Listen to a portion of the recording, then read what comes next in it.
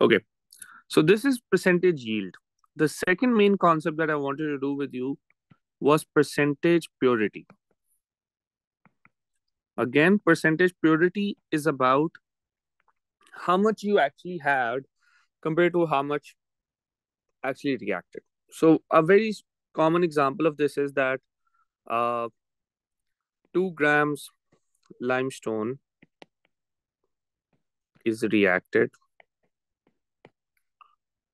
with HCl, with excess HCl.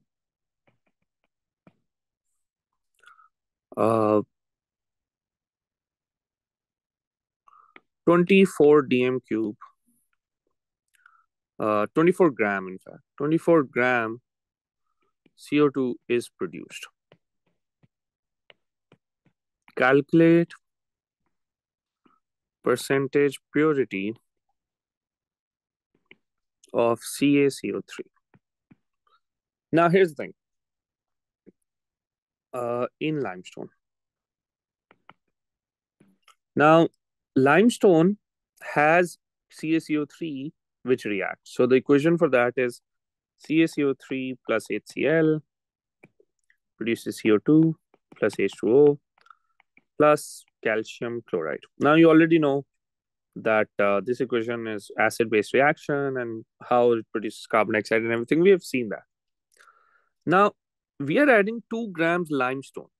We might assume that, oh, this is whole thing just limestone. But it is also possible that this whole thing is not in the limestone. Limestone has some extra stuff.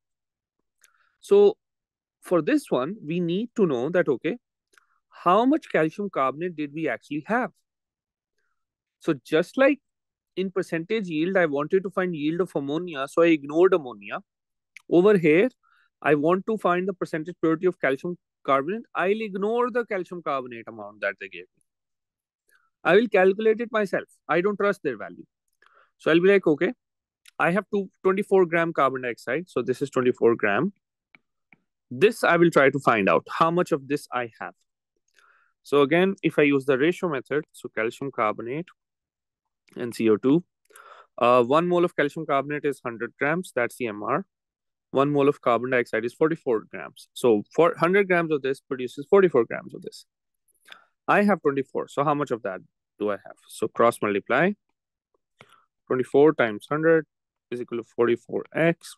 X equals to 24 times 100 over 44. Does anybody have the value for that? Yeah, so I calculated, I got 54.5 grams. No, wait. Oh, sorry, it was 2.4 in the question. Yeah. Even that doesn't make sense. So it is 5.45 gram of calcium carbonate that should be having. And we started with 20 grams of that. Okay. Yeah. So we had 20 grams of limestone, but we can see that only 5.45 gram was calcium carbonate. So the percentage purity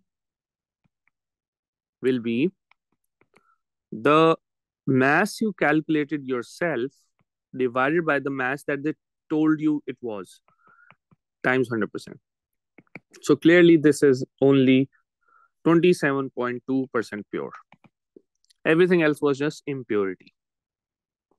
Does that make sense? Sir ये 20 कहाँ से आया है?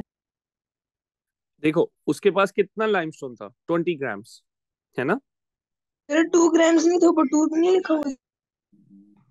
Oh, I'm sorry, I copied the problem wrong. It was 20 grams of this and 2.4 grams of that.